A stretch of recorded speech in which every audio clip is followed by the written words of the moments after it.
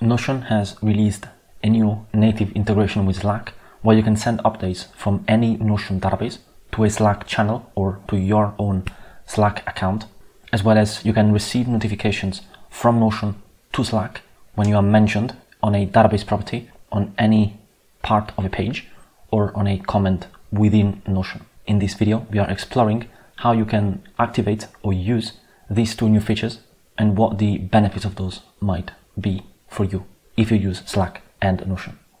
So Slack is a messaging tool that allows you to communicate and potentially replace emails or WhatsApp or any messaging tool.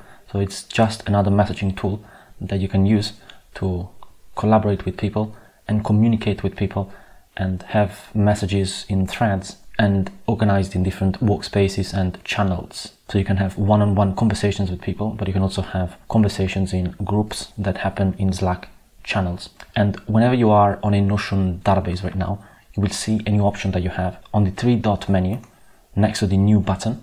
You will see Slack notifications, and that's the new feature that was just launched.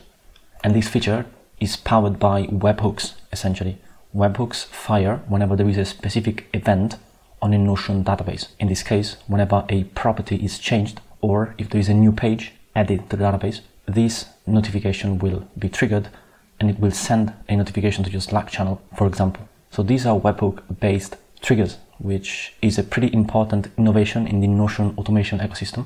It is a pretty relevant step towards internal automation within Notion after they launched buttons that allow you to customize internal workflows a bit more compared to before. But now with this Slack-based notification, we are starting to see Notion webhooks potentially come to life also in the Notion API, which for now doesn't have webhooks available yet. And if you want to discover more about this and have an expert opinion on the topic of Notion APIs, you can check out Ben Borowski's channel that is going to be linked in the description of this video.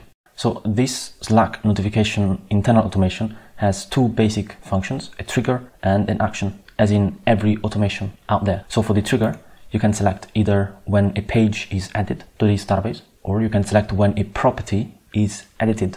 And properties in Notion are columns, so each of these columns are called properties in Notion. You can choose any property, or you can choose a specific property change. You can notice that this database has the verification property that is specific to the new Notion wiki.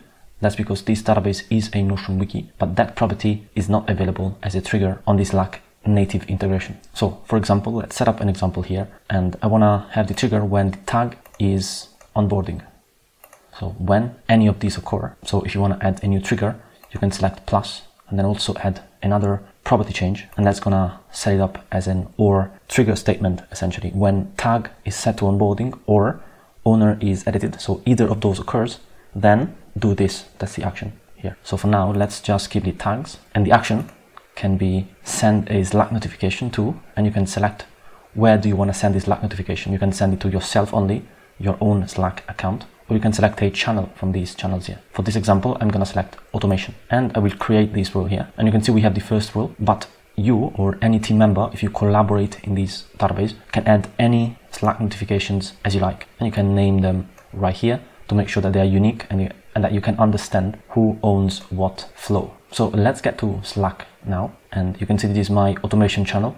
I have a bunch of old messages here from 2021 where I was testing a bot, and now ideally we want to receive a notification of a change on one of these pages when the tag is set to onboarding. So let's say I'm gonna go here and do onboarding, and let's go to Slack. It might take a few seconds or a minute or so, and then that notification will show up in Slack. After about 1 minute, the notification showed up. This is what it looks like. The Notion app sends this update, and there is a direct link to the page that I can easily open from Slack directly. That's how you can connect a Notion database to your Slack workspace and specific channels to send automated messages based on some specific triggers that you can select in your database. And it's important to notice that this new automation is only available on Notion databases and not pages yet. So only on databases you will find this option.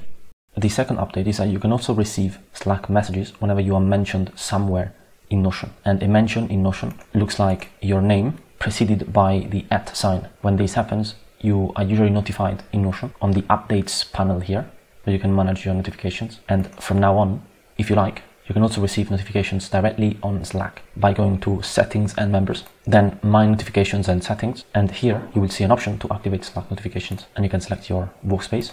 And that's how you can use the new internal Notion automation to connect Notion and Slack. In an upcoming video, we will also see what connecting your Coda doc to Slack looks like, and what are the conceptual differences of doing that compared to the Notion way of handling internal automation. And in Coda, you can use Coda Packs, and we will unpack that in a future video soon. Thanks for watching for now. Feel free to drop any comments or questions that you have in the comments down below. Thanks for watching, and see you soon.